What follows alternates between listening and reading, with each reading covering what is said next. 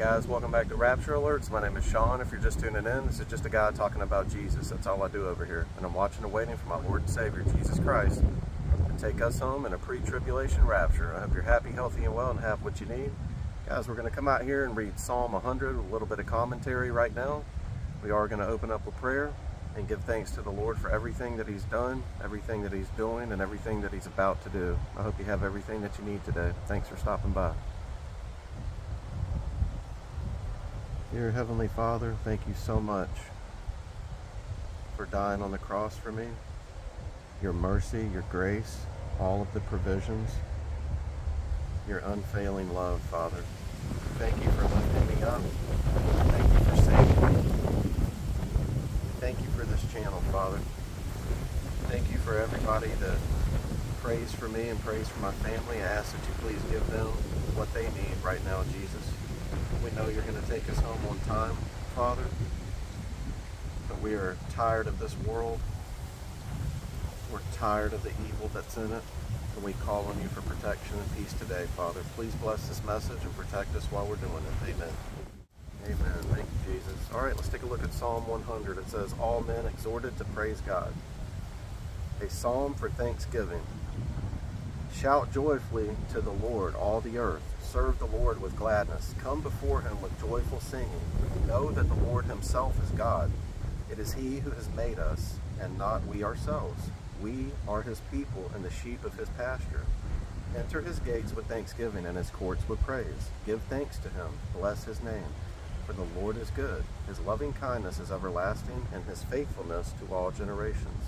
I love that one. That's why I wanted to bring it out here. Everybody should be praising God. Everybody should be praising Jesus, right? Let's take a look at the commentary and see what it says here. This well-known psalm, emphasizing in the universal nature of God's kinship, is a benediction to the series of psalms which are occupied with the Lord's kingdom rule. Most of it is a call to praise and thanksgiving, while verse 3 and 5 fix the reasons for that worship.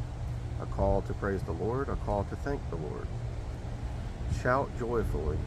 It says, see note on Psalm 66:1. We're just going to keep going through the commentary. No.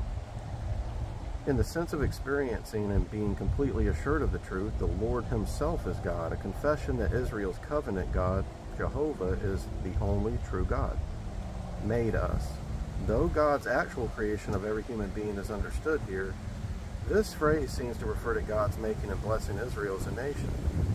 Look at Deuteronomy 32:6 and 15 there, and Psalm 95:6, Isaiah 29:22, 23, and 44:2. His people, his pasture.